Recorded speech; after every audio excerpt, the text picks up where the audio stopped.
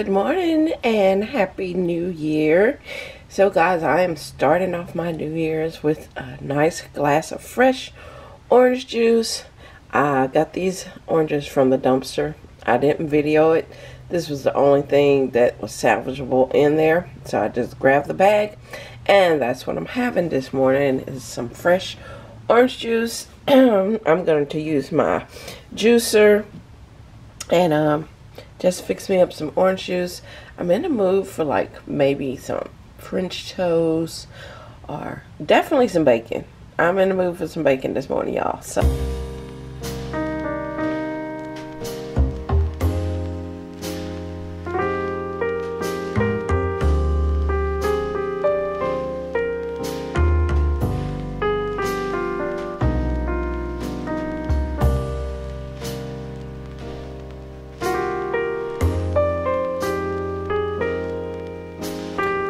alright guys, so I have the pulp that is from the orange that we have here, and it's fresh glass of orange juice. Look at that.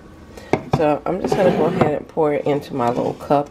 Yes, it still says Christmas on it, but whatever. But look at that.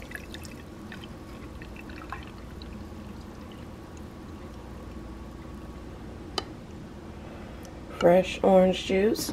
Now, we're not going to stop there. I'm going to rinse this container out. But, as you can see, I have some green apples. I have some blueberries and some pineapple. I'm going to make me a juice for lunch.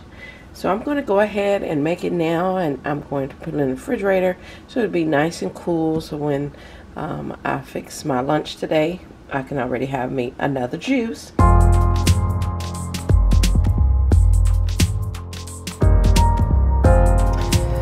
Alright guys, well, change of plans. Well, not change of plans, but okay, so I was going to make just egg rolls today because that's like my tradition. But then my mom was like, are you going to cook some traditional New Year's Eve food? And I was like, no, hadn't planned on it, but now I guess I'm doing that. But it's not too bad. I don't have to do things from scratch. So we got some collard greens here, which I don't like collard greens. I like mustard greens, but this is what she had.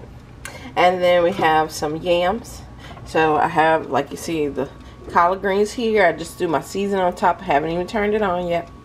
And then over here, I know it seemed like a lot of sugar, but it's going to cook down. It's going to be good. Some brown sugar and regular granulated, some white sugar in there, y'all. Salt and pepper, a little bit of garlic.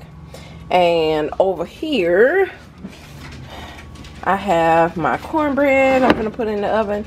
She's going to get some black-eyed peas. And I think we're going to have some chicken from a chicken place or whatever. So, yeah, I'm cooking it. I'm still having my egg rolls today. Don't worry. We're going to have the egg rolls. You'll see me do it. And also the cabbage. I'm going to cut the cabbage up to go with this as well. Alright guys, it's going pretty good. I already have all this stuff cooked up. I'm working on my black-eyed peas. Now these are canned black-eyed peas. So what I'm going to do to kind of make it more home style, I got a little oil right here. And I diced up some onion.